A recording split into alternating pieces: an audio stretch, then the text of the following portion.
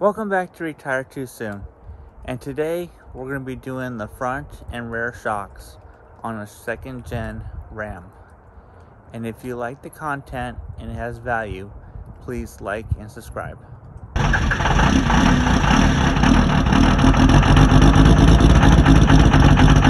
Alright, thanks for tuning in. We're going to jump back to a younger me, and we're going to start off with the rear shocks. Rear shocks, driver's side, ground, halfway point, 41.5 inches. So that's before we changed the old shocks. What you're gonna need, you see on there is a 21 millimeter or a 13/16, which is gonna be very tight, but it's 21 millimeter.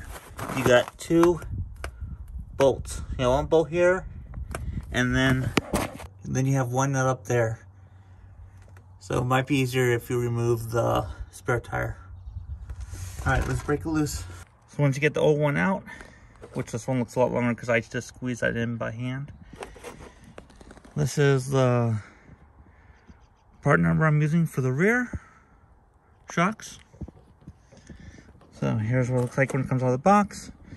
I cannot compress this by hand. If I put my weight into it, like on the ground, I can compress it. This, I mean, I guess it's on the ground, but see, it's easy and it's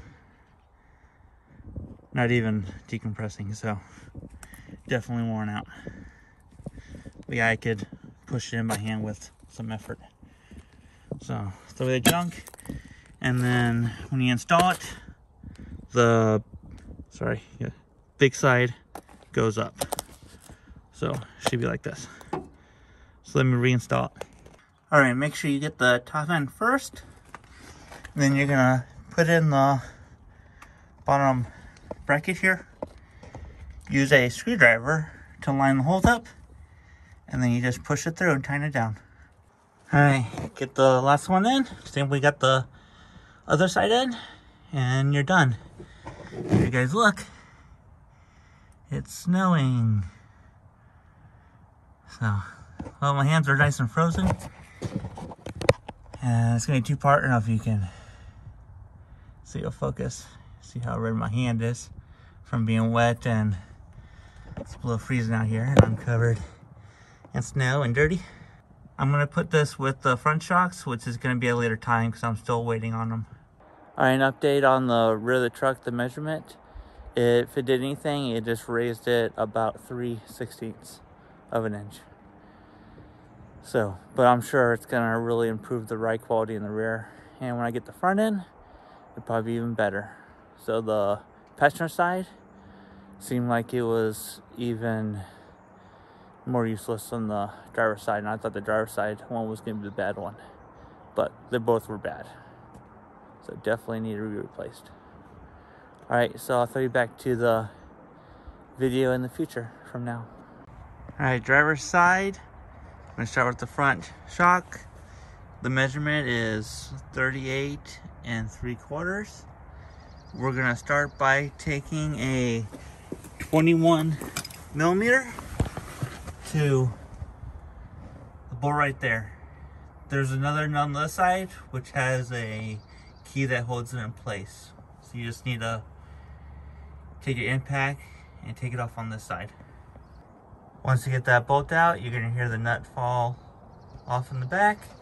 Then you're gonna come up, and there's gonna be 3 nuts you need to take off.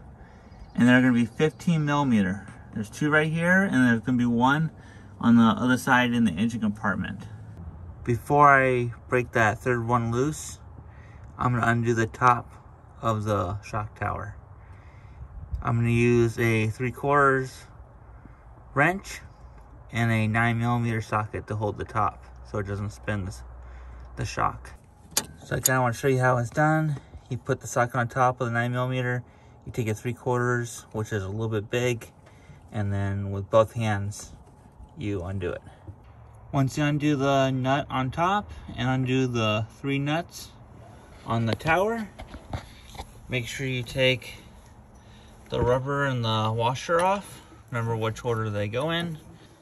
The front shocks are definitely better than the rear, You see it pushed it straight up. What you're gonna wanna do is take the shock tower and you need to get it out. I don't know if you can see right there, but there's the shock tower. You can take it all the way out, but I don't think there's really no point because I'm gonna be putting the new one right back in. And to get the shock out, just push it down to compress it, and then just pull it forward and straight out. Comes out pretty easy after you compress it. Here's the old one. I don't know if we're gonna need this hardware because I haven't opened it up yet, which I'm getting ready to do with you. This is gonna be the front part number for the front shocks. Mine does not have a lift or any type of modification in the suspension.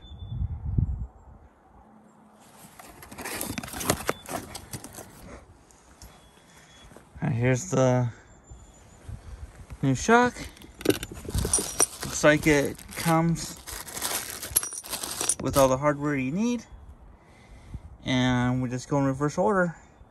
Just like we did on the rear, use the screwdriver to help you line up the hole, stick the bolt in, and then when you get the nut, it's on the outer side here, and you just push it in and then line up with the bolt and tighten it down, flat side towards the shock, and then just tighten it up. All right, so once you get done fighting the mount back on, because you gotta compress the shock, push it down, try to get one nut in, and then I did the inside, and then go to the outside and put in the other two. So that was a little bit of a pain. Anyways, so next, before you tighten it completely down, see how the center's not really lined up, try to compress it, and then take the hardware you have and make sure you put it on so you can tighten it down so it lines up in the center. All right, so what I use is a 17mm closed with a 6mm open to tighten down the shocks. Then go around and make sure that all your nuts and bolts and everything are nice and tight, and now you're ready to move on to the passenger side. Same process, just gotta take off one thing and a little bit easier to get to. I did the measurement on it and looks like it's at 39. So that's just with the driver's side done. All right, let's move on to the other side. All right, on the passenger side, same process. Get a little bit more room, but you just take off the air box hose going to the turbo. So it gives you more room. I see I just loosened it up, twisted it, and moved it out of the way. Obviously, for safety, you want to make sure the truck is cooled down because you're working right next to the exhaust, you know, the turbo and everything, and that could really burn you. All right, so I'm going to continue taking this apart and the same process as the other side and reinstall. Once you get everything back together and your tools put away, then you get to take it for a drive and enjoy all your hard work. Thanks for watching. I hope you enjoyed the video. I'd like to thank my new subscribers. And if you haven't done so already, please subscribe. Hope this was helpful. And until the next video, thanks for watching. Bye.